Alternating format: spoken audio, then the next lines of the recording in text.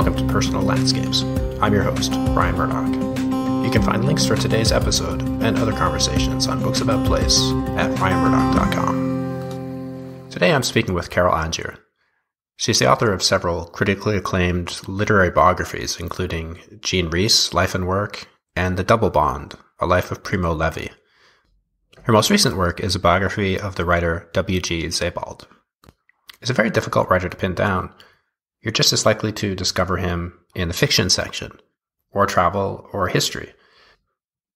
He's been called a writer of almost unclassifiable originality. In his work, everything is connected, everything's webbed together by the unseen threads of history, or chance, or fate, or death. Readers of travel literature would most likely have encountered Sebald through The Rings of Saturn. Purportedly about a walk in or along the eastern coast of England, it's as much an interior journey as an exterior one. Indeed, the interior takes precedence, but it contains a remarkable array of digressions about natural history, about the herring, about Rembrandt's anatomy lesson, Joseph Conrad, the long-gone silk industry of Norwich, and much more. He writes about the nature of decline and fall, loss and decay, the downward plunge of nature and history. He draws on his own memories for these works, and he's also been accused of stealing the stories of others. We discuss all these things and more in today's podcast as we plunge deeply into the very strange world of W.G. Sebald. I hope you enjoy it.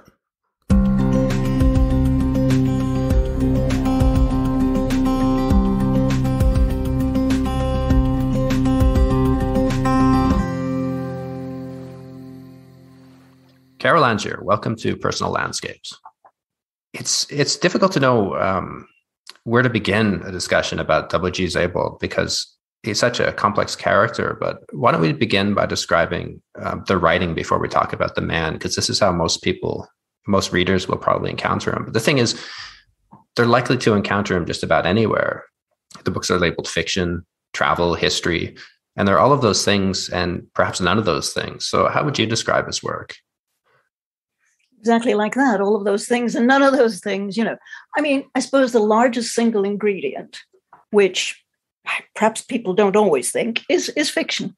He's really a fiction writer. He was a fictionalizer, but he fictionalized, of course, real encounters and real people and made one of the most striking things, I suppose, that everybody knows about his work is that it reads as nonfiction. It reads as something very real. And how does he do that apart from the language, which is incredibly moving and powerful, is, of course, the photographs that he puts into his work, particularly the two probably, I don't know whether they were the most famous, but certainly one of them, certainly Austerlitz at the end of his writing life, of course, is probably the most famous, partly just because he died soon after he'd published it in English.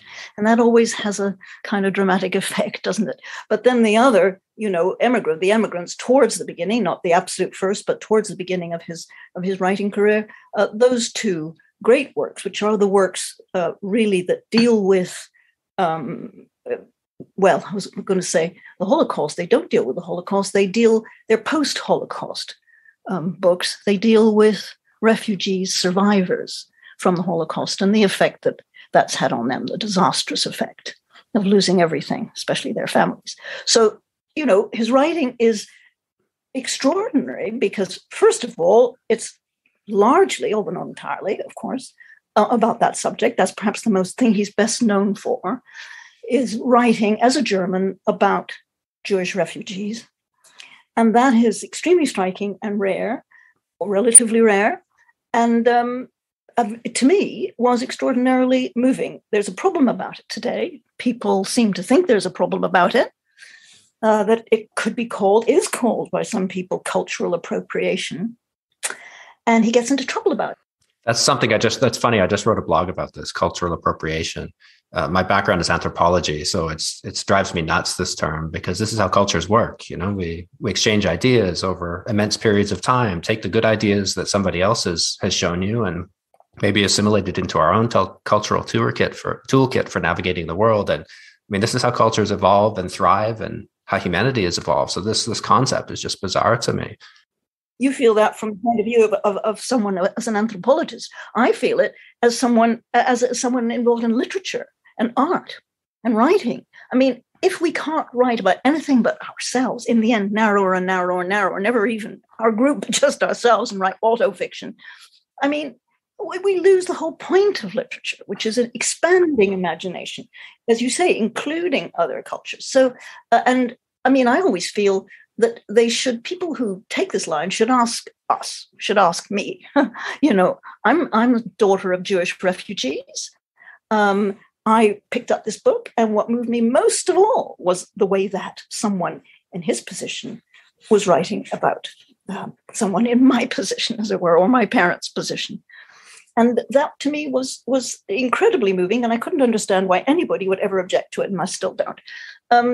But I mean, just to finish a little bit about his writing, because I haven't said really the most important things, which is how unique his writing is. That's what Susan Sontag said, didn't she? She said his books are like no other book she'd ever read. And that's certainly what I felt when I first picked him up and then throughout. I mean, nobody writes like Sebald. People try, but then it's pastiche, you know. Or people are said to write in a Sebaldian fashion. Everybody writes in a Sebaldian way these days, according to critics, but nobody does. And if they do, it's a disaster.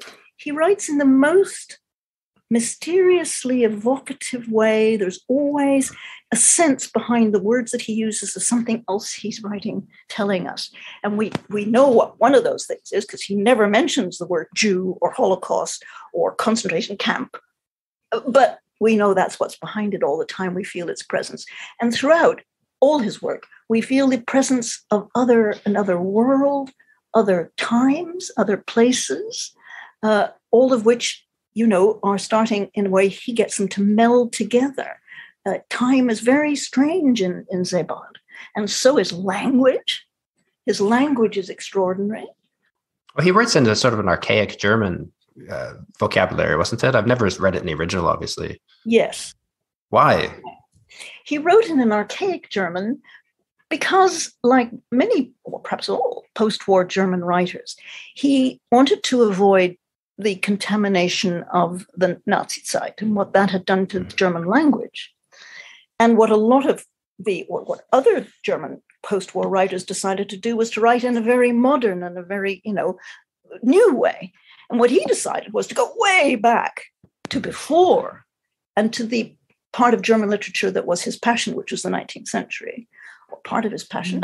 And therefore he went, you know, back to some of his oldest models like Stifter and other 19th century writers. And that's why he did it. Also, apparently, and I only learned this afterwards, there are provincial touches in his German. Bavarian touches and even Allgäuerisch touches, you see, that to do with the Alemannic German that he grew up, or was his first language. So it's an unusual German, old-fashioned, and I think this is partly one of the differences between the way that he's received in Germany and the way he's received in the Anglo-Saxon world. Because on first blush anyway, German readers just feel, well, I think they do. You tell me. But I think they feel, the ones I've certainly spoken to, all feel, well, this is very old-fashioned. Nobody's written like this for, you know, decades and decades, maybe 100 years. And, you know, why? This is just old-fashioned stuff. And they sort of don't pursue it any further. Whereas in English, there's nothing like that. The English that he writes, because he did write it, essentially, you know, he got his translator's version, which were in the cases of both his translators, pretty terrific, but he wasn't happy with them. And he, particularly with his first translator, which we might talk about, he rewrote his English versions extensively, so that in the end, the English versions of Sebald's works are really written by him. So that is an extraordinary fact for English readers, as to say we're reading an original in a sense. That's really interesting too, right? So much of his work draws on layers of other people's stories melded with his own stories and memory. And even the English translation draws on somebody else's translation of his original German melded with his own English. So it's such a That's right. Yeah, such a fascinating mix. the thing that I think is most Sebaldian is also basically people's descriptions of his work. They end up veering into his language because it's so hard to pin down. Like, he's been called a writer of almost unclassifiable originality. That's the best description I've seen. His friend Michael Hamburger described his writing as essayistic semi-fiction. Yeah. Which gives kind of scope to both observation and imagination. Yeah. What did he mean by that? Well, I think he was dead right, don't you? I mean, there's so many. Sebald, typically wrote, as it were, he threaded things together. He always talked about it, certainly in his friends and family, as like the rag rugs, the Fleckelteppich of his childhood, where bits of material will be woven together to make these rugs. And that's what he does in his work, that he weaves together things. And many of the things he weaves together have this essayistic flavor, don't they? So, in Austerlitz, all the stuff about architecture, the Antwerp railway station and the Palais de Justice, and, all sorts of architectural lore. And also that opening bit about all the fortresses. It goes on and on about fortresses for about, 10 pages or something. And it seems like a digression, but of course it isn't a digression, really. Actually, it's functioning as imagery. Because what are the fortresses? They are defensive, protective things which don't work, never have worked. They're absurd failures. And they trap the defenders in a vulnerable position where the attackers can constantly come from every side. And this is an image of what Austerlitz is doing with his attempt to forget, not remember, seal himself off from attack from the past. And it's not working. It just makes him more and more vulnerable until he breaks down. So the essayistic bits are always in there. There's bits in the Rings of Saturn, of course, about herring fishing. There's always all sorts of almost arcane information. And so that's the essayistic part, I suppose. And the fiction, of course, is what he's doing with his characters, where he is telling us largely fictionalized stories, but actually also very, very close to the original stories. And he always said that his stories were authentic. That was the word he used. They were authentic, and the photographs were authentic. And they were.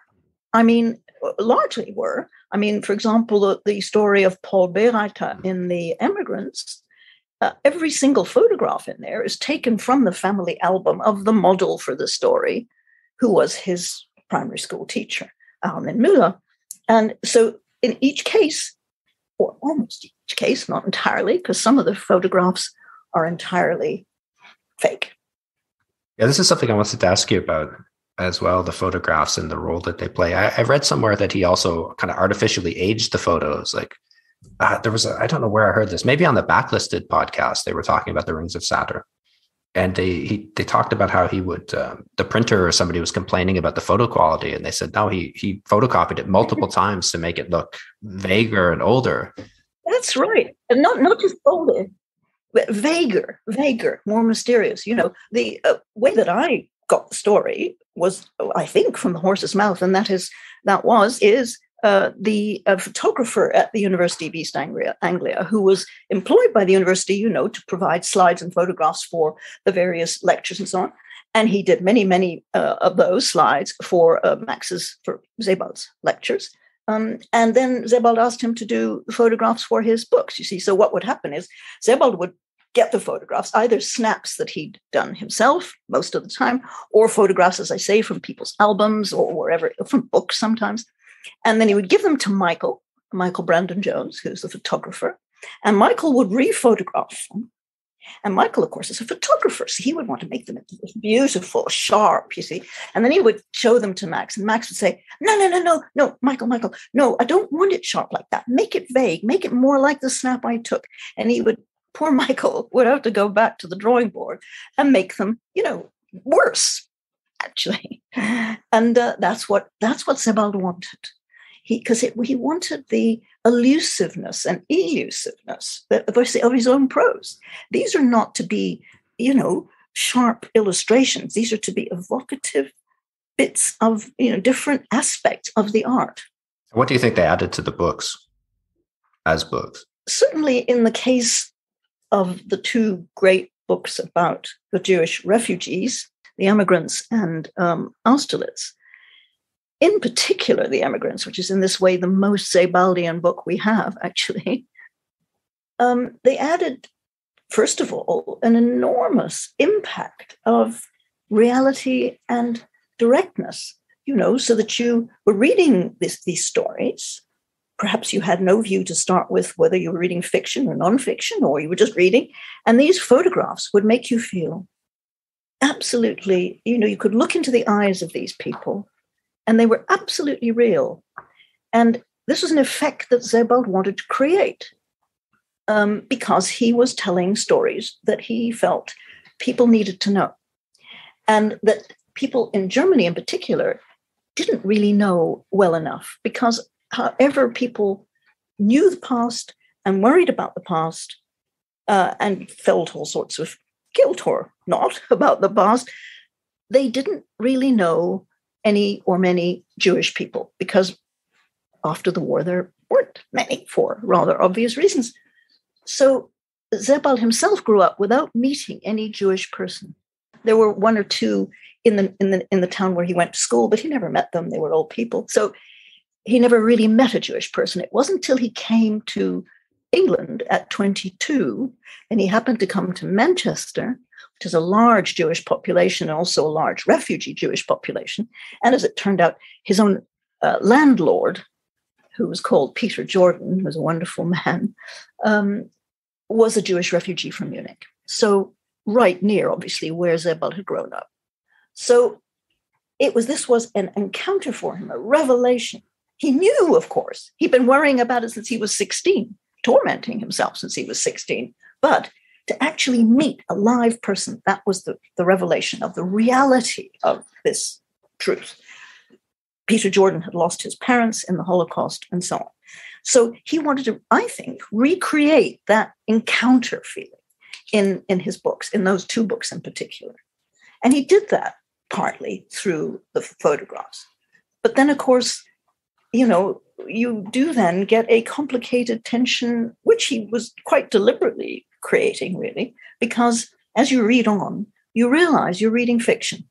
These are fictionalized stories because they're too perfect. They're too of a piece. They're too artistically, consistent and beautiful and overpower, the motifs that run through them. It's clear he's writing fiction. You're reading fiction. And so then you think, well, who are the photographs of then? These are fictional characters. So who are they of? And you then suddenly start to worry or doubt about the photographs, or be exercised about them. And he wanted you to do that. As a writer, he was interested in destabilizing, the reader's experience as well, and didn't want you to be just, gulping down these things in a simple-minded way. So even in one of the stories in Max Ferber, he introduces a photograph. You probably remember it. It's a photograph of a book burning in Wolfsburg. And there was a book burning in Wolfsburg, but this is a fake photograph, and it's obviously faked. And there's like 2 pages about how this photograph was a fake. So he's alerting us, and he said in an interview that he did it quite deliberately. He's alerting the reader to the fact that the stories are true, but he's conveying them to us through a trick. And so this is at the heart of what he does. And it is extremely powerful and moving as a first experience. And then it's also destabilizing and worrying. And that's very Sebaldian. Well, it's interesting, too. I was just thinking as you were saying this about how important a role memory plays in all of his work. But in the same sense that at some point you realize you're reading fiction, isn't this the way we create our own memories as well? Like your memories of an event or a past or your own past even are not as cut and dried as you think they are. Different things you encounter in life, different coincidences cause you to reinterpret the things that you saw in one way in the past. You start to see them differently. And this happened to him as well. So not only do you start questioning the authenticity of the story that he's telling, but you kind of start looking at your own memory and your own story of yourself differently, I think. Yes, I think that's exactly right. So that although his work is all about memory and the importance of memory and keeping in touch with it and making it live in the present. But nonetheless, at the same time, it's largely about the elusiveness of memory, the unreliability of memory. I mean, starting off in Vertigo, for example, there's a whole thing about Sorandal Bay's memory of a scene that he sees of a battle, when he's coming down into a valley. And it turns out that this is an etching that he's seen, that he's remembering, he realizes. And it wasn't his own memory at all. So straight away, there's this, alerting us to the difficulties of precisely the important vehicles that Sebald is employing to move us and inform us about these stories. Yeah, it works on so many layers too, because he's also talking about national memories and the national memories of the place he came from and how that continuously becomes excavated, and his own childhood. That's another interesting topic. I mean, in reading your biography, I've constantly think about the Aristotle quote, give me a child until he is 7 and I will show you the man. How did Sebald's childhood shape where he ended up, or kind of his interests and his obsessions? Well, I think from what I learned of his childhood, he was, perhaps most people are, but he was extraordinarily himself early on, So, for example, the key thing was, of course, that his father was a soldier in the German army who fought throughout the war, from the invasion of Poland right to the last days. And indeed, so he was on both fronts, the Eastern Front and the Western Front. He then spent 2 years in a prisoner of war camp in France. So he didn't return home until 1947, when Sebald was 3. So he spent the first 3 years of his life without his father.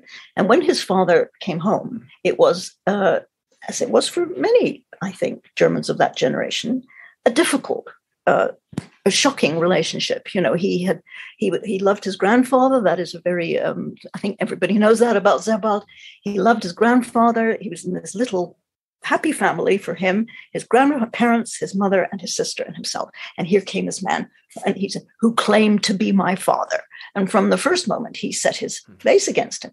But not only did he do that, he did that in a particular way. One of the first things he noticed was his father didn't speak the same language they did. So he was absolutely attuned to language. At 3 years old, he felt, wait, this man, he apparently knows my mother and my sister, but I've never met him. And he doesn't even speak our language, because at home at that time, Rosa, his mother, spoke Allgäuerisch at home. Then when the father came home, they didn't any longer, because he didn't come from the Allgäu. He came from Lower Bavaria. So they spoke German at home. However, so that was one of the things. And then later, when he was about 7 or 8, and he had this experience of meeting his American family, because his mother's brothers and sisters all emigrated to the States, and they came home in 1951 on a visit back to Wertach im Allgäu, where they had left from, of course. And one of them who came along was his great uncle William. And this is the model, it would turn out to be then the model for his story, Amos Adelwart. And what did the boy notice straight away was great uncle William's language, his language. How he spoke. He spoke in these beautiful, perfect, not perfect German, not a word of dialect, he was in a different world linguistically from Sebald's surroundings. And that struck him when he was 7. So is that 7? Yeah, 7. So, I think he from very early on, he was, first of all, he didn't find relationship easy from the beginning. If you look at photographs, and I put them in my biography, of him as a child, he's always looking lowering and glowering like this, because, of course, it's a photograph. So somebody's photographing him, by definition, and this is an intrusion to him. You can see it. He almost never has a smile on his face, even at 6, And we all know that Sebald is famous for his gloom and doom as a writer, and indeed as a person, he was even gloomier, probably, than he is in his work. But at least later on, I mean, I met him when he was in his late 50s or mid 50s, I guess. And he was extremely gloomy and made a great joke of it. It was very entertaining, you know.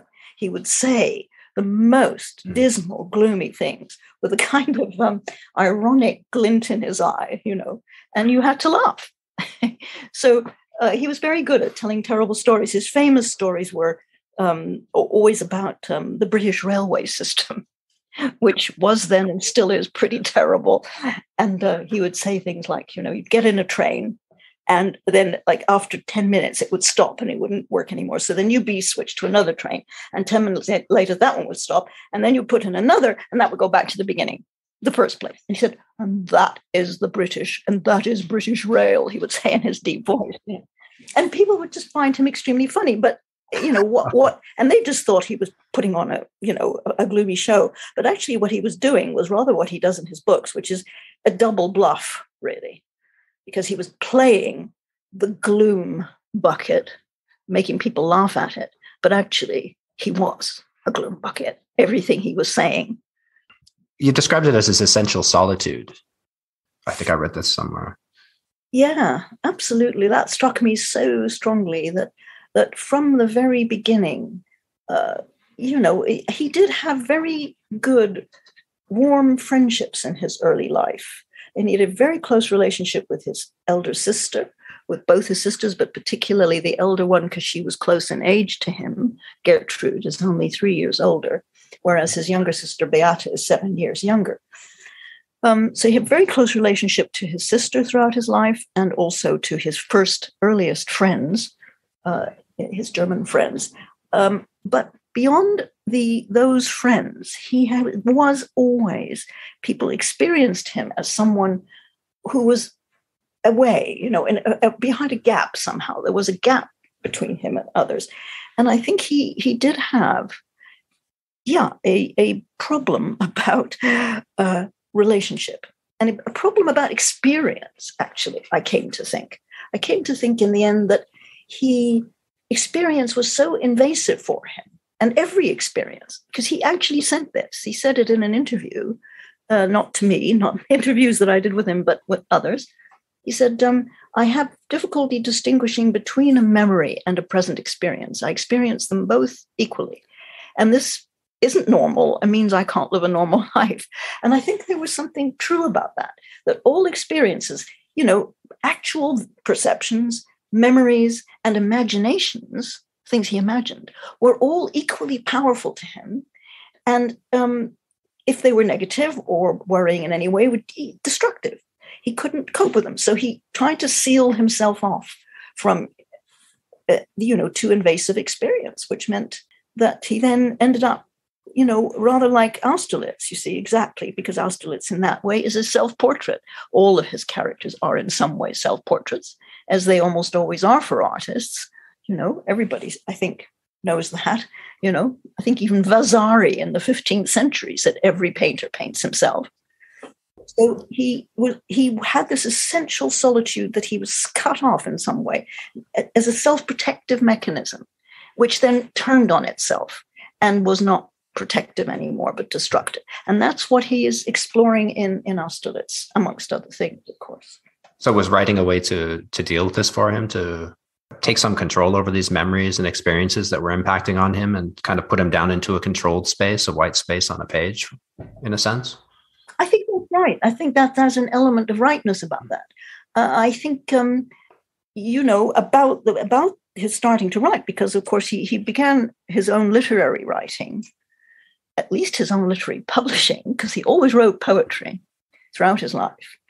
He only began to write and publish in his 40s, in his early mid-40s.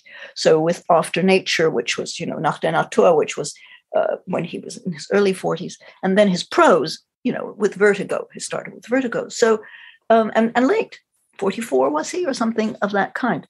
And he always said, he became rapidly very famous, of course, only in the last 5 years of his life. And interviewers all asked him, why did you start writing, late in your life? And so relatively late. And Sebald would always say, well, I never intended to be a writer. Never planned that. I started my own writing, my own literary writing, to escape my academic routine, which was becoming, oppressive.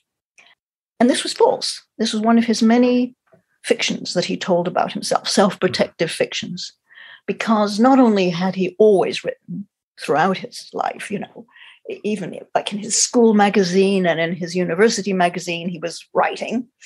At his first university, he was part of a little group of 3 friends who called themselves Gruppe 64, to sort of echo Gruppe 47.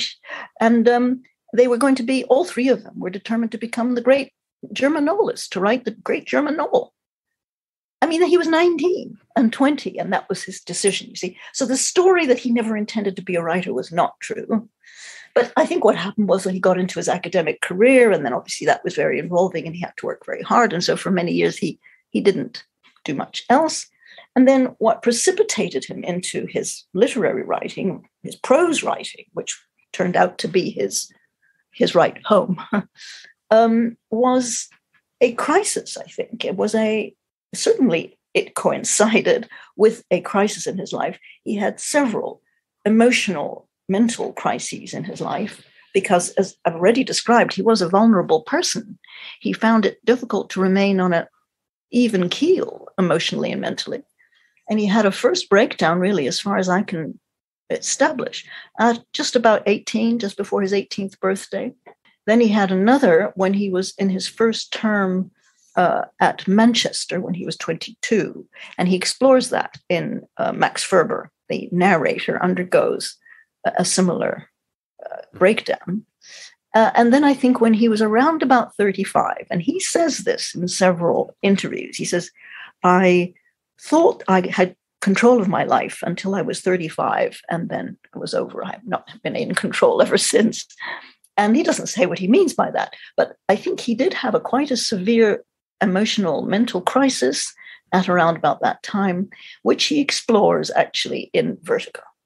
So the whole, what happens to the narrator as he does his journey across northern Italy to his home village of W, and he has hallucinations, and he had all kinds of strange mental aberrations, and then he actually has a kind of paranoid sense that he's being pursued, right, by these 2 young men who clearly have.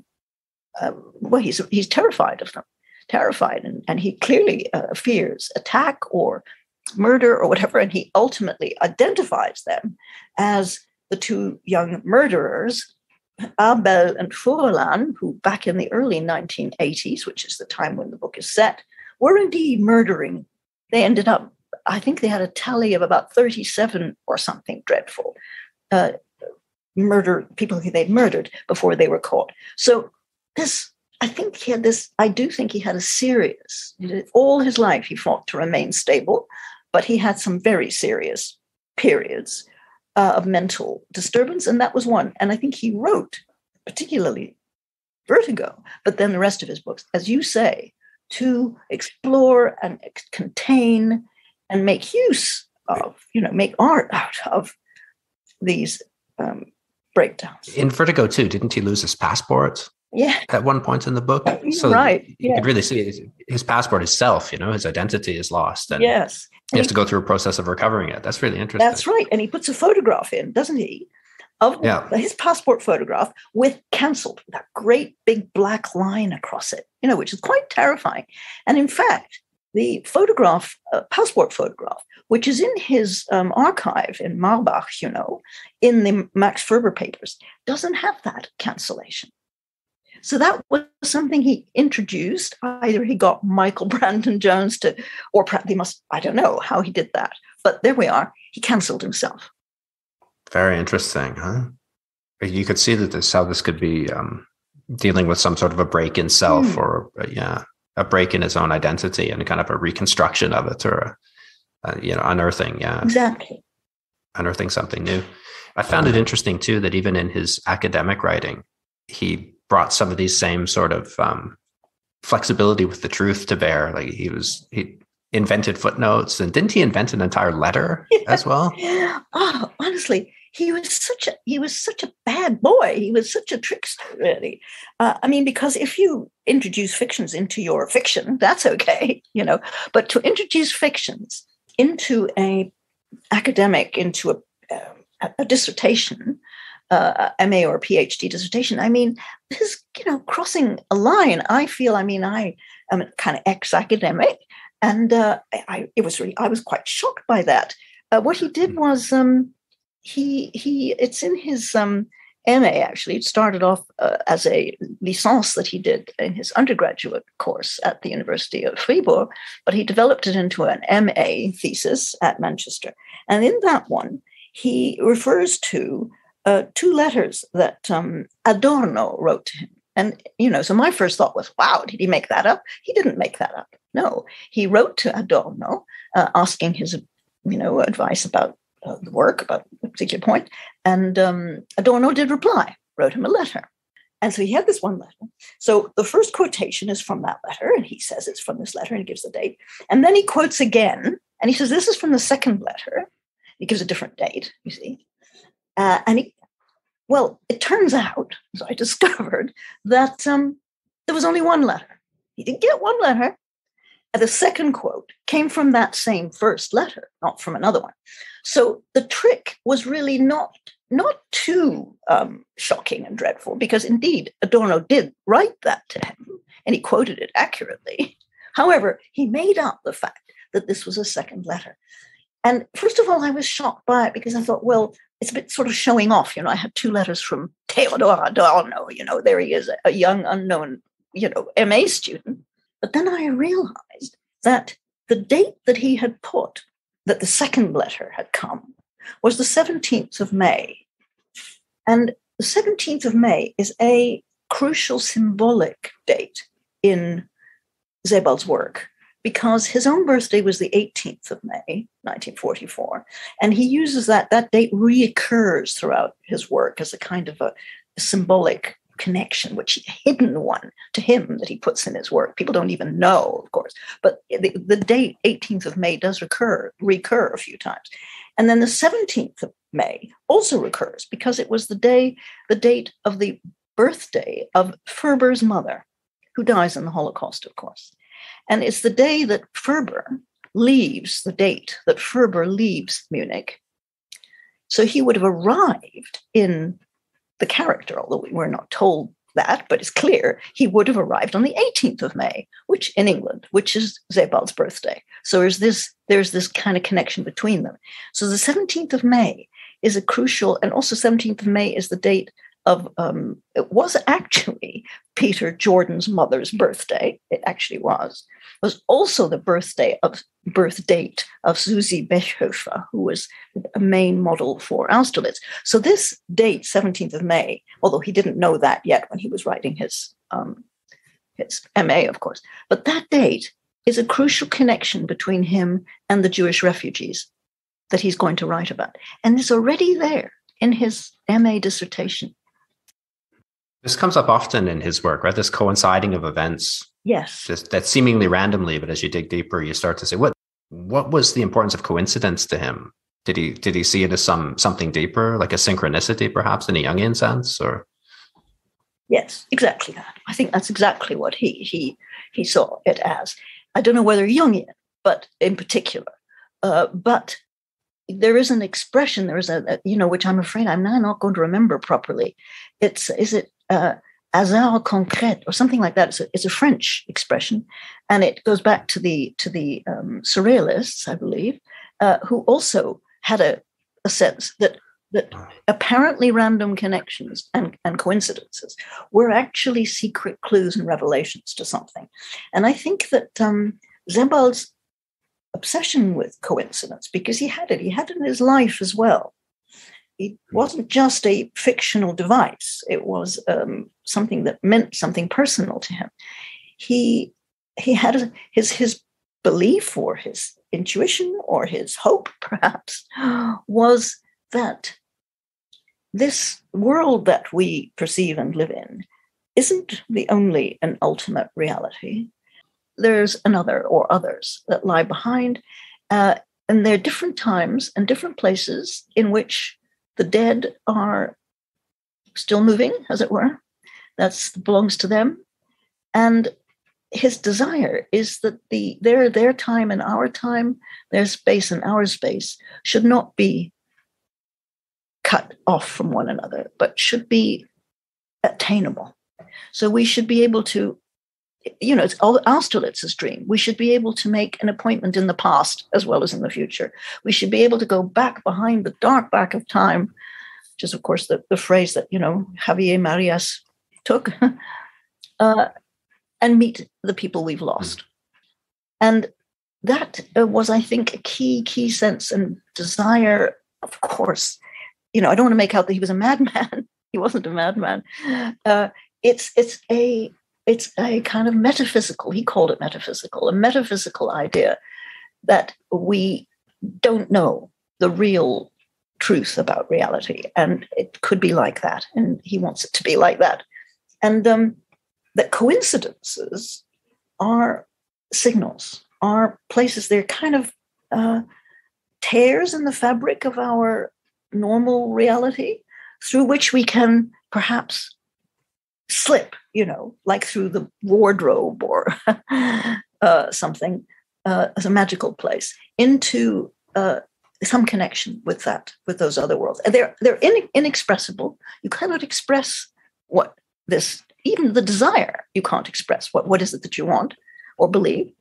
You certainly can't describe that other world. Because the moment you use language, you're using our space and our time and our concepts, and that's, so there's no way it can be expressed. And I think that I relate this in my biography to the Chandos letter, the Lord Chandos letter by Hofmannsthal, because there is a quotation from it. As you point out, as you've said, Sebald's work is absolute tissue of quotations from other writers. Hofmannsthal was one, and of course he must have admired and loved his work. And in The Rings of Saturn, at the end of the chapter, it's chapter 7, I think, where he goes to the hamburgers, his friends, and he spends time there, and then they call a taxi for him to go home. And they go outside and they stand by the Hölderlin pump, which is a genuine thing, which is actually there in the garden. Of course, there's hamburgers now, no longer live there. Michael died some years ago, and his wife is still alive, but she lives elsewhere. The house is sold. But that pump was there. And it's the Hölderlin pump. Of course, Michael was the great translator of Hölderlin into English. And they're standing there, and the light falls from the sitting room window onto this pump, onto the surface of the water. And across the surface of the water, there's this beetle that's rowing from one side to the other. And the narrator in the Rings of Saturn says he sees this, and this shudder runs up or runs down his back, right down to his heels. And I thought, what on earth is this? What is this? And then, of course, I realized that it had come from the Chandos letter. So I reread the Chandos letter.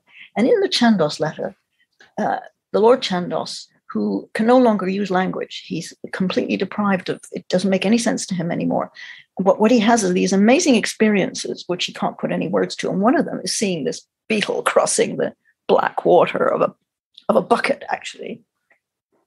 And his shudder, he shudders, it sends a shudder through him, which he calls celestial. And it's a sense of identification with the whole of the universe. He feels himself flow into this beetle. And this is an experience of oneness with others, even just a beetle. And I think that's what Sebald is evoking in quoting that bit when you get to that end of that very important chapter, which is actually the first chapter he wrote of when he started the Rings of Saturn. That's the first chapter he wrote, even though it's chapter 7 in the book. And so that shudder that runs down the narrator's back is not a shudder of horror or anything like that. You don't know what kind of a shudder it is. He doesn't tell you. It's Chandos's shudder. So it's this amazing being struck by your unity with the whole of reality, the whole of the world. Not sympathy, not pity, not anything like that, but identity. So it's the ultimate, Sebald wants there to be an identity of times and spaces, and he also wants there to be an identity of identity, as it were. So his writing is extraordinarily metaphysical, philosophical, strangely abstract, actually, which we sense, but we don't, and that's one way in which that's one of the things that's behind it. Also, it's not entirely mad or anything. It makes sense on a literal level as well, because we do carry the past with us. We carry our own past with us, our own memories, but we carry the past of our culture quite often, and our parents and our families, and things that you maybe aren't aware consciously that happen to you. All these things are interwoven into some sort of there's like a collective unconscious, almost in the Jungian sense, these cultural memories that are hardwired into us, but also on a personal level as well, the elements that went to make us up, whether we're aware of them or not. So I can see, in a sense, how he could be excavating these things. Yeah, and you see in the Rings of Saturn, the great image of it, of course, are rings, right? And we get that right in the title. And we get it also throughout the book. This image recurs, so there are those trees, and they actually exist, and I've seen them, and they are now part of Suffolk when he was walking through. No doubt elsewhere as well, perhaps. And these trees, I don't even remember exactly what they are, but the branches, descend to the ground, like as willows, for example, and they make a sort of circle where the branches touch the ground. There's a circle around the trunk. So, and he refers to that, he evokes that, he describes that.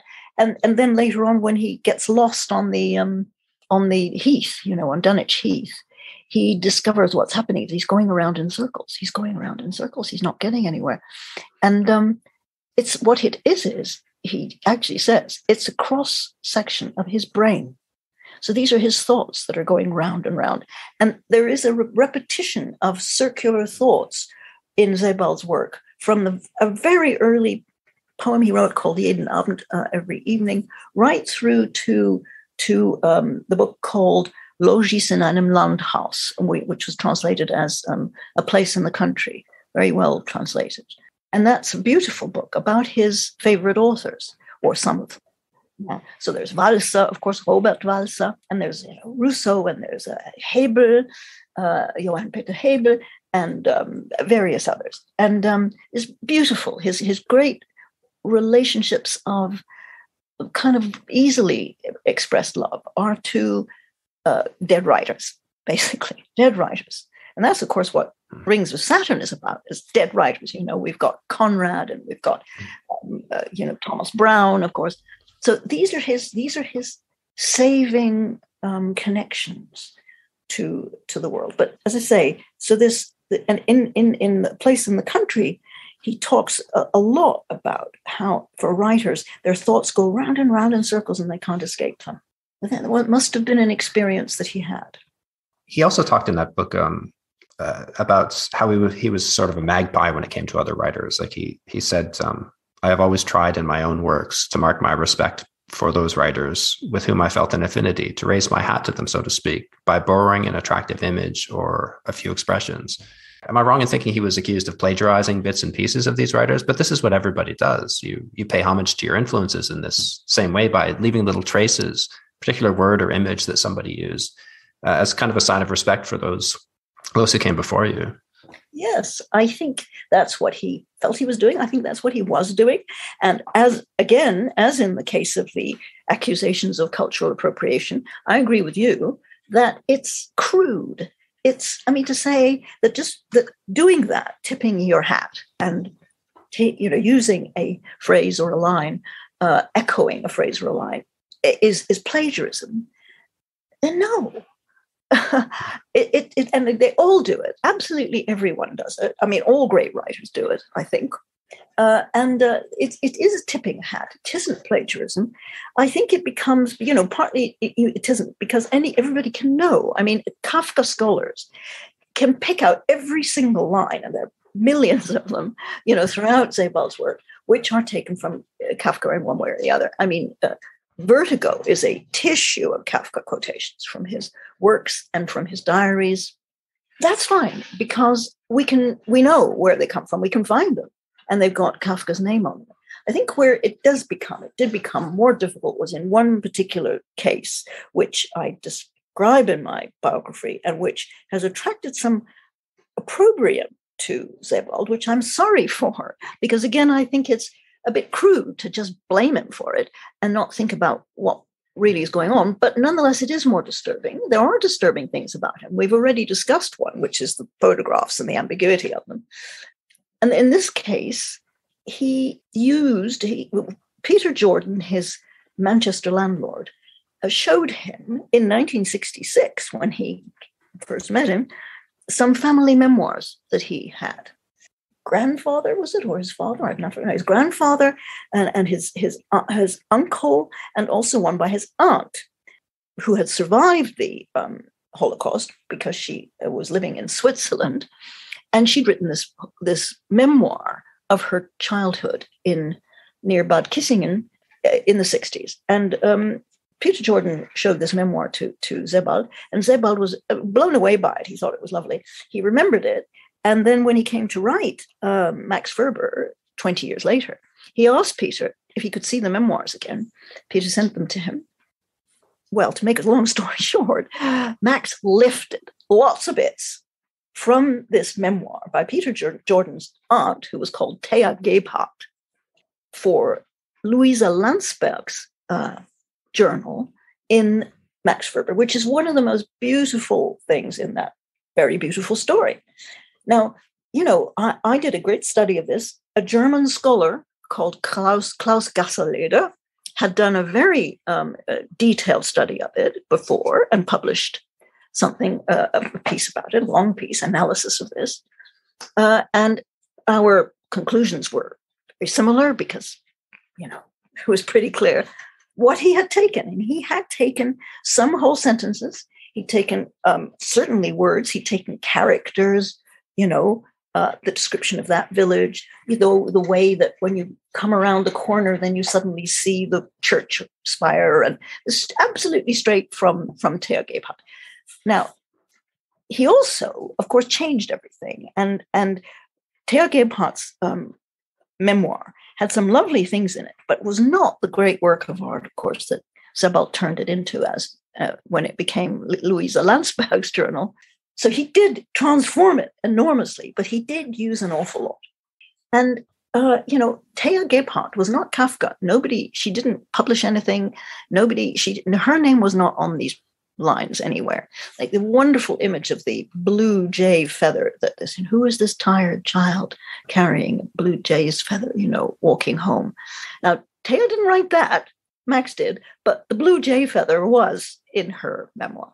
So, was that legitimate? Was it fair for him to have used her memoir when she was an unknown person and not credit her at all? And when I talked about all of this to Peter Jordan, who has sadly since died, he's no longer with us, but when I discussed it with him, the whole thing, he said, I'm very happy for Max, because he called him Max too, of course. I'm very happy for Max to have used my family story. I gave him all my family albums because all the photographs are of, Peter Jordan's family. That was wonderful. I'm delighted to have my family story, my family tragedy preserved in a great work of art. But he said, the one thing that I do feel, I got him to say this after a while, he was not keen to, but he did. The one thing I do feel is that he shouldn't have used my Aunt Thea's work without crediting it. So that's a query. That's a question. I think my own sense is that he should have credited it. Not at the beginning of the book, because that would have changed our reading, but maybe at the end. At the end and an afterward, he could have said, these stories are absolutely authentic. They're based on real people's experiences. And in one case, on a real memoir. And this memoir was by Thea Gebhardt, and I have used some parts of it. And she and her sister Paula were real people, and Louisa Landsberg is exactly like Paula Frank, she was called.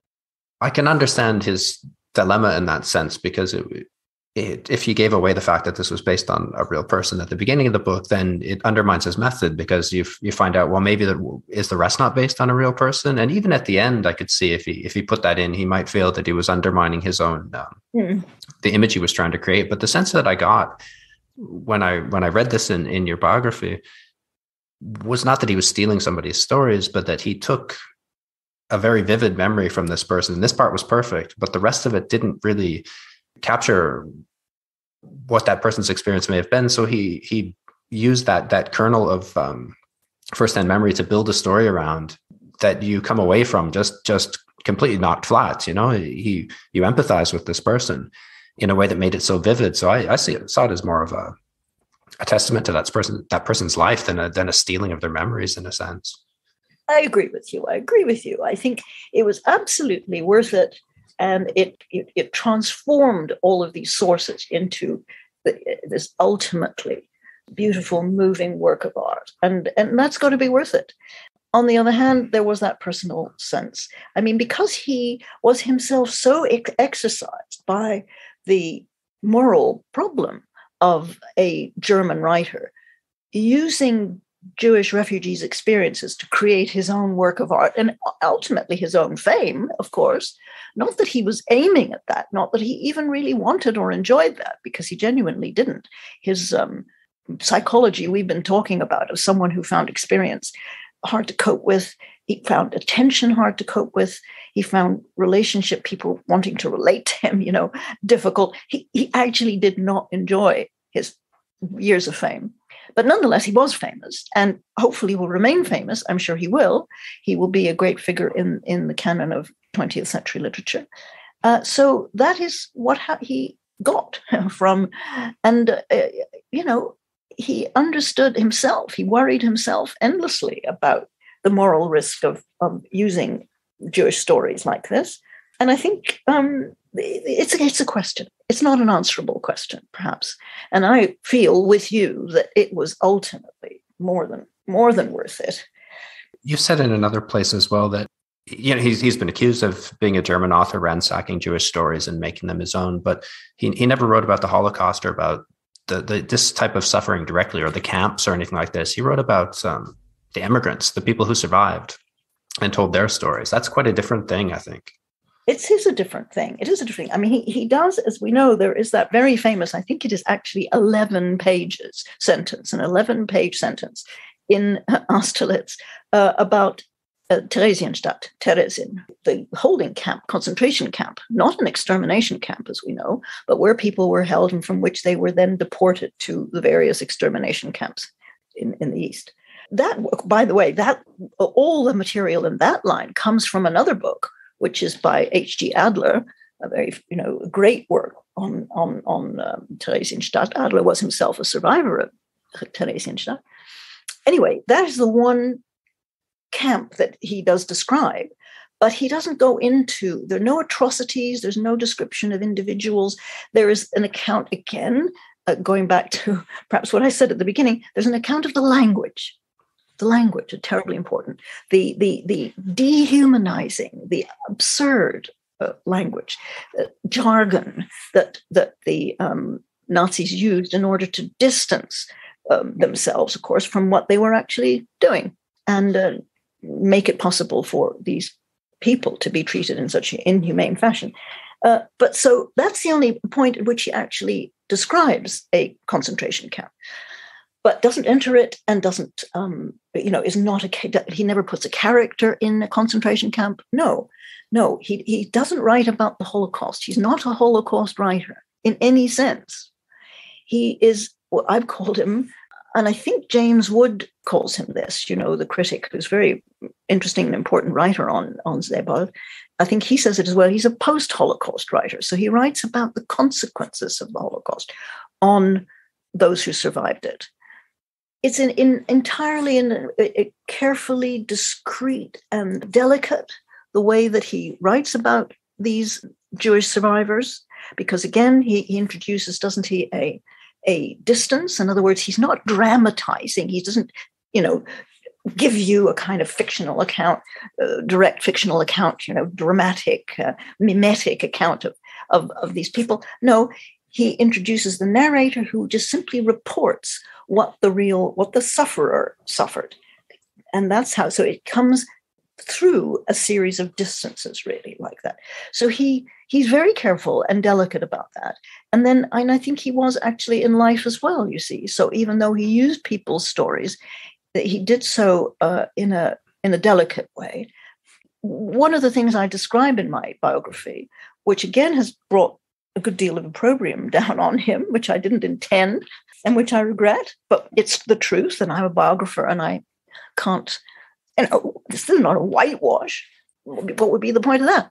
He was not always, that emotionally alive or to some of his models. So first of all, let's take a Gebhardt story perhaps, but then of course the most famous one or the most important one is his relationship to Susie Bechhofer, who was a main model for Austerlitz. He read her book, which is called Rosa's Child, and he saw a television program about Susie, who was born in Munich, and she and her twin sister Lotte were Kindertransport children. They were in an orphanage because their mother could not support them, and orphanages were amongst the children to be put onto Kindertransports. So she, at the age of 3, with her sister, was put on a Kindertransport to England and came here and was adopted, taken by a family not entirely unlike Austerlitz's family. Her father, she grew up in Wales. Her father was a kind of a preacher, a priest, and a vicar. And her sister Lotte developed a brain tumor when she was 9 and died in her 30s. So she doesn't she's not in Susie's story, but Susie tells her story. And in her books, Rosa's Child, and Sebald used some important, moving details from that story, primarily how she found out what her real name was, which happened when she had to do her O-levels, which are public examinations. And so her headmistress of her school called her in and said, listen, you can't put this name she was going under, on which was called Grace Mann, I believe. Which she doesn't say that in her book. But you can't put that name on your papers because it's not your legal name. Your legal name is Susie Bechhofer, and you have to do that. Otherwise you won't get, And so this poor child is like, she's like 16 and this is the first time. Well, it's not quite. It's more complicated than that. They knew they'd come from Germany, but this was a tremendous shock to her, which she then completely repressed for the rest of her life. She does exactly what Austerlitz does, of course, because Sebald based the story.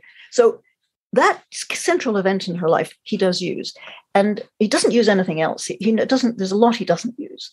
Private stuff that is in her book he doesn't use, but he uses her Kindertransport story. And she felt very strongly that her identity had been literally stolen from her. And she wrote an article to say this. And she wrote to Sebald about it.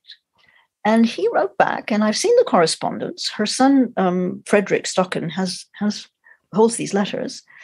And Sebald's responses to her are, perfectly polite and nice, but you can tell he's not going to do what she wants him to do, which is acknowledge the role of her book in his book. And then someone did tell me, although it's only one witness, but unfortunately you're not supposed to rely on just one witness, but since I only had one, I did. This witness, who is someone in Munich, who knew all about this whole story, and she went to a reading that Sebald did of Austerlitz in 2001, because it was published in early 2001 in German, because he died in December 2001. So there he was, he did his reading, and she went up to him afterwards. And I said something about, this, about, yes, I know the story of Susie Bechhofer, and Susie is very upset about, the use of of her story. And she said to me, he was quite undisturbed by this, rather indifferent. He just said, oh, yes, oh, well, and then turned and talked to the next person or something, So he didn't respond about this. He kind of just blocked it out, which quite upset this lady. So, I felt, yes, and I do describe this. I do describe that he tried not, again, it was part of he was self-protective. He just didn't want to engage with that.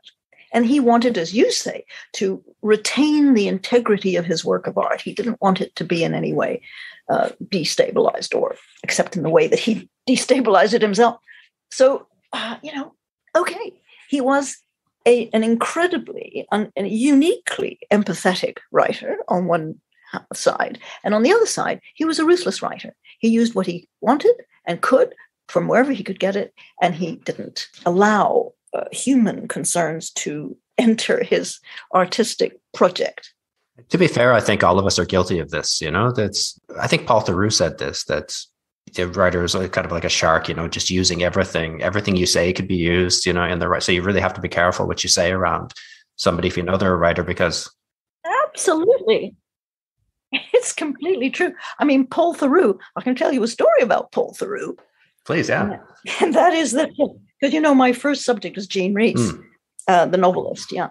And her executor and great friend, and then my patron, was Francis Wyndham. And Francis Wyndham told me, who was a great writer, good writer himself, he told me that he went to a dinner one night, and this is, of course, decades ago, and who was sitting next to him was Paul Theroux. And Jean Rhys had just published a story called The Imperial Road, which is a very good short story about Dominica, where she came from. And Theroux had obviously read it. And so he spent the evening talking to Francis about the story and what was behind it and all the rest of it. And, they had this conversation. And like 2 weeks later, Theroux published, I have sadly, or not so sadly, in revenge, forgotten what the name of the story was that he published. It was absolute ripoff. It was everything that he had learned from Francis about the Imperial Road. So, I mean, he did it himself. Of course he did. I mean, people, you have to be very careful around a writer, because they will just use the material that they find. And Max was famous. There was this, wasn't there, you can see it on the internet. They're called Maxims, W.G. Sebald's Maxims, which of course is a pun.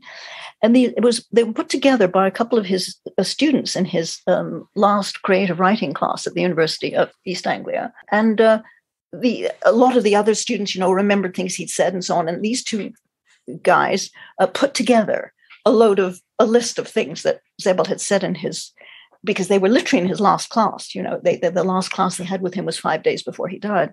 And in one of those maxims, the most famous one, is basically steal whatever you can. He said to his students, he said, if you have an interesting conversation, or you read something interesting in a book and you're struck by it, put it in your notebook. Don't put where you got it from. And 2 years later, you'll forget. You'll have no idea where it came from, and you could just use it. I've seen this happen too. Yes, there was it was something, one of the early columns I wrote for a Toronto paper. It was a travel column, and it was something about the Mediterranean, and I used the image like a breath would cloud this water of glass or something like this. I got it from Wallace Stevens, I think. But then I found it in Lawrence Sturrell, and I thought, Jesus, he stole the same one. So, but writers know this. I mean, have you read Coasting by Jonathan Rabin? Yes. And there's that famous scene where he encounters Paul Theroux, who's also writing a book about, in his case, walking around Britain. And they meet and have lunch, and the description of the event in each of their books is completely different. But Rabin, Theroux gets on his boat, and they're having something to eat, and Rabin said, "So, you finding anything? No, nothing interesting. You? No." They're just completely guarded. But the way they present the event is quite different. So they're well aware of not saying anything. But to be, I mean, I understand the ethical problems, and I sympathize with that, of course. But to be charitable to Sebald as well in this event, like he's in writing about refugees. I mean, he's also an immigrant, and he did nothing to put himself into this situation. He was a little kid when the war happened. He's a survivor of this as well, but from the other side. So, son of a soldier, like, how do you deal with this? Your father was a Nazi. he has a sense of survivor's guilt about the whole thing, but as would somebody who survived the camps. And why did I live and somebody else didn't? So it's like he understands survivor's guilt from his side. And I get a sense that he's plunging into these stories in order to more deeply empathize with the people who shared these horrible events, but from the other side of it, and to try to explore that and share their stories and preserve them. That's the sense I had from this sort of ruthless borrowing. I think you're absolutely right. I think there are no two people who are closer than the son of the second generation German and the children of survivors. It reminds me of a dear friend I had who was in British Army when in the Normandy landings, and had some, took part in some terrible battle with an SS unit, in which most of them died, but he survived. And then decades and decades later, he wanted to write his memoirs, and he went to, so he went to his regimental records and so on. He got what he could. And then he, of course, realized that the SS unit also had records. The Germans were terrific record keepers, naturally. And he discovered that the general in charge of that brigade or unit was still alive. He got in touch with him. And those two men formed the most intense relationship. They were one of the few survivors, one from one side, one from the other side, of that battle, which was so devastating, of that whole devastating war. And even though, they were on different sides, they had more in common with each other than with anybody else on the surface of the earth. And when my dear friend Tony then died some years ago now, the SS general was devastated, absolutely devastated at the death of Tony, because it was his closest companion, really. So, yes, I think that certainly Sebald was exploring his own feelings, his own, indeed, guilts and survival guilts and so on in the stories of the Jewish refugees, and certainly filled them with his own feelings of despair. I mean, that is one of the stories that I tell in my biography, that Peter Jordan told me that Max had been talking to him, in the 1980s when he was writing the story, and had actually said to him, Peter, have you ever had thoughts of suicide? Have you ever? And Peter said, no, I haven't. And he said to me, and his wife Dorothy laughed and said it was true, that Sebald was deeply disappointed. He thought he should have, wanted to kill himself because of his terrible, loss of his parents and so on. And he was really disappointed when Peter said no, he'd not. And Peter laughed about this too and said, of course, the person who really wanted to kill himself was Max. So those feelings, those feelings, who did have the feelings that he gives to Max Ferber and to Dr. Henry Selwyn, who, was a completely different character from one he describes anyway. Well, it was himself. These were his feelings that he was exploring. And again, I think that's what most writers do, of course. Those are the things they know best and have to express. Those are the stories they have to tell us. Of course, it was also true. Susie Beckhofer said she never actually forgave Sebald for, as she saw it, stealing her story. But she did say to me that he understood the feelings of refugees like her better than anyone else. He truly understood. Yeah, he struck me as a very liminal person. Like he's caught between two countries. He moved to Britain at quite a young age, had an uneasy relationship with Germany. He's caught between two languages, German and English. He's almost caught between two times as well, because he's so much back in these traumatic events that he's trying to write about and understand. So what was his relationship with Germany? Like he went back there on several occasions on academic postings and things like this, but he always seemed to get out of there very quickly. Like he didn't fit anymore. Yeah. Well, I think in the cliche term, it was a love-hate relationship. I think people in his hometown of Sonthofen in Bavaria, up in the Alps, near Austria, felt that he disliked, the description of Sonthofen, the account of Sonthofen, which is in Paul Bereiter, is pretty damning. It's very damning. Lucy Landau, the character who's telling the narrator Paul's story, says, it's a miserable hole. And describes all the inhabitants as Nazis, basically, or as having gone along with everything very eagerly. And so people in Sonthofen do feel, I think mostly, I shouldn't speak for them, but that's my sense, that they, from speaking to people, that they feel that it was almost entirely hate. But that's not true, of course. That's not true at all. It was love-hate. I think he kept trying to go back. That's what people don't know until I wrote it until I discovered it and put it in my biography. He tried to go back seriously tried, at least 3 or 4 times. So he applied to the Goethe Institute twice, once when he was at Manchester, and then once later when he was at UEA, University of East Anglia.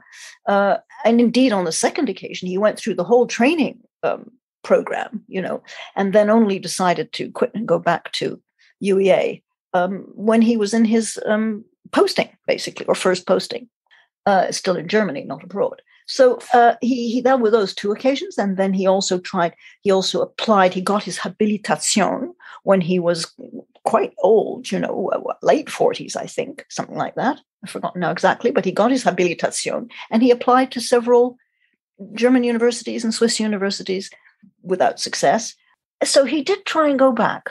He always wanted to go back. On the other hand, he would always say, I feel very homesick and I want to go home, and I get on the train, and just as it's coming around the corner, coming into Kempten, which was the local railway station, and I'm excited and everything, and then I step off the train and I immediately want to go away. I can't stand it, And it was partly, of course, personal. It was his own family situation, but his family situation was largely that of a second-generation German. His problem with his parents was at least partly, that they had gone through the Third Reich without objecting, really. They weren't fanatical Nazis in any way. His father never joined the party. His father was actually a member of the SPD, which is pretty unusual for an army officer. So he was not a Nazi. And it wouldn't be fair to say that, Sebald treated his father when he was young, when he was a teenager, like a Nazi. But he would never have said his father was a Nazi, and we shouldn't say that. But his father was, he said to me in the interview that we did about this, he said that his parents would always say to him, well, they wouldn't talk about it, that was the problem, but the furthest that they ever went was to say that they were internal, dissenters. And he said to me, I said to them, there is no difference between internal dissent and internal collaboration. There's no difference. And he was very harsh about his parents in that way, very, unforgiving. So, that was a burden that he carried. It was a tremendous burden that he carried. And whenever he went home, of course, I suppose he was deeply attached to the landscape, which is beautiful, which is remarkable. The beautiful alpine landscape, And I understood this terribly well because my parents had a similar thing. Or my mother did, certainly, that she, as a child, had always gone to this very beautiful alpine village on holiday, and her summer holidays for years, and was very attached to this place. And after the war, we finally, my parents survived. They escaped from Austria, came to England, then emigrated to Canada. And from about the time that I was 10-ish or so, we went back on summer holidays. And we went there. We went there to that place. My mother was so attached to it that she why it was taken from me once, and why should I let them do that to me? This is, my place too, and I'm going back there.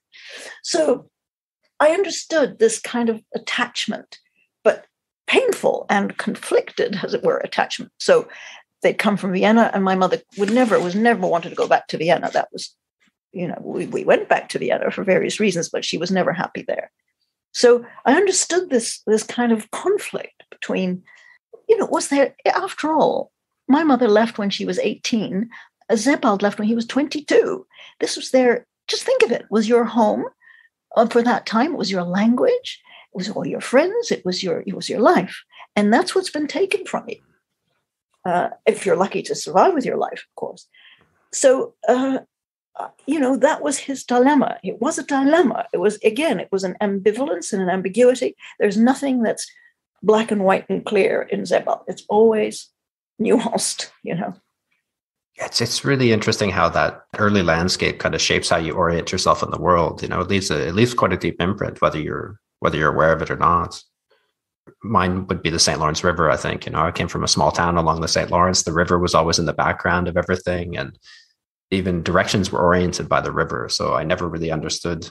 North, south, east, and west didn't make much sense. East and west sort of did, but it's always towards the river, or away from the river, and it came to define my sense of river as well. It's such an enormous, as you know, it's such an enormous river, and I would see rivers in other places and think, what is this? This is, toss a stone across that. But that I don't know that I could go back and live in this kind of small town again. It's be very difficult, but yeah, but that landscape, it does leave a defining stamp that haunts you, I think, in a sense for the rest of the time. What would that be for you? What's your defining landscape?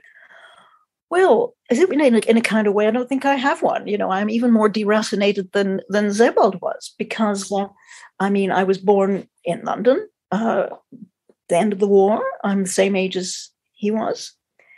And then when I was about 4.5, my parents emigrated to Canada. So I grew up in Montreal. I had a very good childhood, very good time, happy time. I have no complaints, but it wasn't a beloved landscape to me. I always felt I came from somewhere else. And I suppose my deepest connection in Canada was, in my growing up time, was to the countryside, to a farm. We went for other holidays, the holidays that we didn't go to Austria. We went to a farm in Quebec. And that was my very happiest place. And throughout the rest of my life, I have noticed, always tended to live, as I do now, in villages and not in cities. And I think probably that comes from that farm, you see. So perhaps if there is anywhere that has that meaning to me, it's probably the farm in Huntingdon, Quebec. Oh, I know this area, yeah. Yeah. But curiously, as I say, I think Sebald, because he lived till he was 22 in that, of course, first in the village and then in the town. So there was a change, but nonetheless, he lived in that alpine landscape, which is what held him. I don't have an equivalent like that. So do you think this is what attracted you in part to his work, this sense of rootlessness recognized in him and in yourself? Yes, I'm sure that's true. I think, the way that I came to him was, in a sense, because I, had written a biography of Primo Levi. So I had deeply explored late in my life. It's something that I had avoided, rather like, Austerlitz. I had not read about the Holocaust or even tried not to think about it until I was about 50. And then somebody sent me The Drowned and the Saved to review. And I just realized that this was the greatest writer I had come across in a long, and I fell in love with Primo Levi. And I then decided it was time in my life that I had to do this. And so I did. So I read everything and wrote that biography. And then when I finished my biography of Primo Levi, I really thought, well, there's nowhere to go after Primo Levi. You know what? And of course, by then I had already read Sebald and I had met him and so on. I never thought I would write a biography of him because we were the same age. And I never imagined him dying. And of course, people have to be dead, before you can write about them really properly, because, there needs to be a whole story, really. Anyway, he didn't then die, and I didn't think about it for some time because it was too horrifying. But then after a while, after a year or 2 years, 2003, I think, I suddenly thought, well, of course, there is only one place to go after Primo Levi. And that is W.G. Sebald, because as you just said yourself, he is the same thing from the other side. And I thought, I need to explore that. So that's how I really came to him, rather than any sense of identification with him or similarities or, connections in that kind of way. Although, as you've pointed out, they do exist. And no doubt these things do happen, do function or have an influence, it's like unconsciously. I think I certainly identified with Primo Levi, even though he was a man and he was Italian. and all the rest of it. But I completely identified with him as a writer and as a person, I think, not at all with Jean Rhys, who is my first subject and whom I love and am fascinated by still today. She's a great writer, and I was very lucky to be able to write about her when I did. But to me, she is the least like me, despite the fact she's the only woman. She's the least one I have the most sort of external fascination for, whom I feel, this is the most extraordinary person whom I don't understand at all. It's nothing to do with me. And I must find out about her. So how was writing about Sebald different as a biographer compared to the previous two? Well, I suppose in a way, despite everything I've just said to you, that he was closer to me than any of the others, because he came from that part of the world. Sonthofen is literally, Oberstdorf, which is where he went to school, which is a town, a few miles away, 10 or 12 or something miles away up the mountain, is literally on the border with Austria. And when I went for walks around there, I would have, I'd have my phone with me, and my phone would be saying, "Welcome to Austria." And then I'd take 5 steps and it would say, "Welcome to Germany." And it would keep doing that, you see. So it's literally on the border with Germany and Austria. And to me, I recognized it. It was like the food was similar. The landscape was very similar. The language is different. Allgäuerisch is not at all like the dialect that I had heard in my mother's Austrian village. But it was terribly, it struck a chord. The whole place struck a chord. And so there was that kind of sense of coming home. And also it's my parents' language, you see, being able to work in German. My German isn't terribly good because I learned it as a child. It's very natural. It seems like a natural language to me. But I make terrible mistakes because I never studied it. So I never know whether something's die or das. So I make case mistakes and gender mistakes, But people are incredibly kind and nice, and they just always say, "Well, we know what you mean. It doesn't matter." I should have taken off a year to study German grammar before I did this, but never mind. It's a natural language, and I just speak it, badly, but naturally. So, and read it similarly. So, coming back to my parents' language was a great homecoming in a kind of complicated love-hate Sebaldian sort of way. And that was not true of my other 2 subjects. Of course, Italy was a wonderful, wonderful gain in my life. But it was a pure gain. I never, apart from being a tourist, I had nothing to do with Italian culture. I knew nothing about it. So, I suppose I was closest to Sebald of all 3 in those ways. And that meant that I had to be, I decided that I had very consciously decided that I had to be careful not to be too close to him, to be detached. And I think I have been. I tried to be. My love for him and warmth for him and his work is just natural. I can't do anything about that. And I hope that's important too.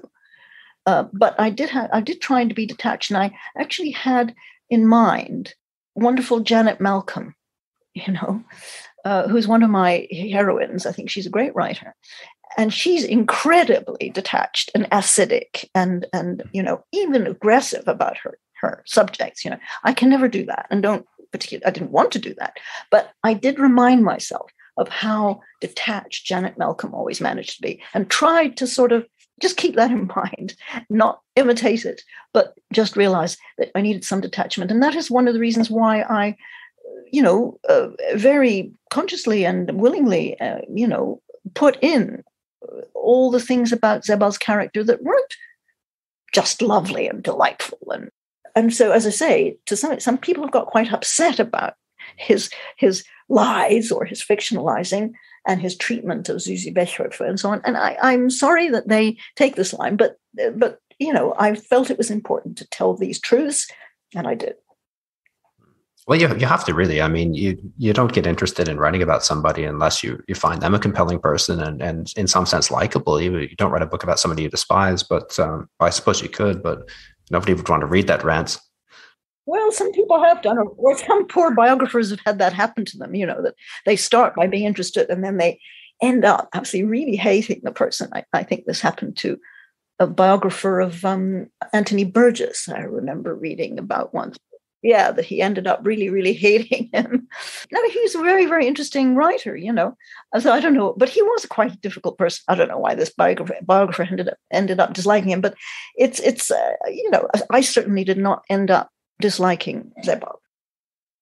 Well, that's a risk about meeting any of your kind of heroes or great influences, right? You can quite often come away very disillusioned because you find out they're just normal people with a lot of.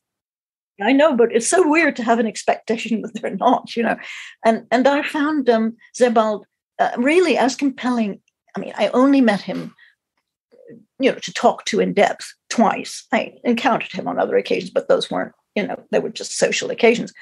I interviewed him twice. So we had long, serious conversations and so on. And I found him absolutely as compelling in life as on the page. First of all, he had the most wonderful voice. Anybody who's ever known him, will say that to you. And you can hear it if you listen to it, for example, on the internet, there's the speech, the talk he gave at the 92nd Street Y about a reading from Austerlitz in 2001, shortly before he died. And you can hear his voice there, but it's not the same when it's recorded, of course. He had the most wonderful voice, very deep, rich voice, and he rolled his R's in a particular way that they do in the Allgäu, which was very, very touching and funny, really. And he was funny. He was extremely funny, entertaining, and of course, as I say, extremely, extremely gloomy. And I just believed everything he said, which of course was wrong. I shouldn't have.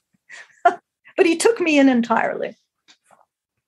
So for somebody who's never read Sebald's work, where would you recommend they begin? Well, I would recommend they begin with The Emigrants. Because, first of all, it was the first book that we all read in English, So as English readers, you're repeating, as it were, the experience of his first readers in English, and perhaps then get some sense why there was such a overwhelmed experience, or response. And second of all, because it's short, there are 4 stories in there, and the first one, Dr. Henry Selwyn, is very short. And then they each get a little bit longer, so that the last one, Max Ferber, is quite a long story, but it's still just a lot like a novella, So if you have any form of difficulty or not falling in love with it, you can stop after one story, you know what I mean? And also, finally, because for me, probably the single most beautiful and perfect thing he ever wrote, or that I've ever read, it's slightly different, is Dr. Henry Selwyn, the first story in The Emigrants, which is absolutely so, it's vintage, it's intense Sebald. The narrator is constantly making these comments, remarks and observations, which are deeply mysterious and strange but intriguing. You just need to go on and what's going on here. And here's Dr. Henry Selwyn. He comes across him. He's lying on the ground looking at the blades of grass. And you find yourself in this very, very strange universe, unlike anybody else's. And it's constantly quite disturbing. There's this beautiful house, but the windows are blind and you can't see in or out, it seems. And it's got the strange staircase that's hidden in the wall where the servants used to go up and down. You see, deliberately hidden from view of the lords and ladies who didn't want to know the real processes that supported their lives. So there's all sorts of echoes and reverberations and meanings that you surrounded by. And then, of course, Dr. Henry Selwyn, who is this English gentleman, eventually suddenly after only a short period, because of course it's a short story, reveals that he is not an English gentleman, that he is a Jewish refugee. He hardly ever communicates or ever touches anybody, but at the end of telling the narrators the story, he holds out his hand, you see, for the first time ever, and shake hands. And then at the end of the story, Dr. Henry Selwyn, the narrator, learns has killed himself with his hunting rifle, which he never used. And there's a very, very beautiful ending. I mean, the endings of all the stories in The Emigrants, every single ending has it just as a piece of writing. It's exquisite. Yeah. So that's why I would recommend The Emigrants. Yeah, those are my favorites as well. I think if I had to choose one, the story of Ambrose, I was quite taken with. It's just, incredibly told. That, and I think for people who like travel literature, which is quite a lot of the readers of this podcast, The Rings of Saturn would probably come closest to that. Although it's much more than a journey along, the coast of England. It's, much more. But it is that as well, as you say, and the description. That's the first one I encountered. Is it? Yes. Yeah. Yes. It is many English people's favorite one for obvious reasons, I guess, because it's very English, And it's exquisite, that one as well. I mean, they all are, I think, and not to speak, of course, of Austerlitz, which is probably, in the end, perhaps his greatest masterpiece. My favorite is The Emigrants, but that's personal. That's personal. Austerlitz is probably the deepest exploration. After all, it is the exploration of the same thing that he's exploring in The Emigrants. This late emergence of that trauma. That's what he's looking at. The trauma, this particular trauma of the Second World War. There are many traumas throughout history. His view of history is that it's just a series of traumas. I must say I agree. But this particular trauma is the one which he explores because it's the one he's born into. And that probably Austerlitz is the deepest exploration of it. It's rehearsed particularly by Ferber, but no, by all of them. By all of them. All the characters of The Emigrants are refugees who have repressed the truth of their histories from themselves and from everyone else, and are trying not to face, not to remember.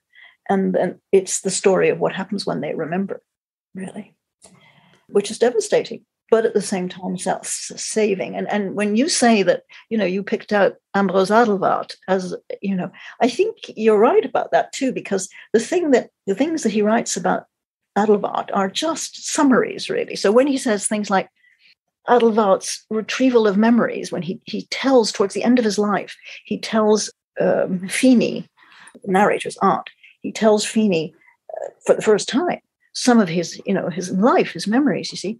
And she says, or perhaps the narrator says, that doing this, he was both saving and destroying himself.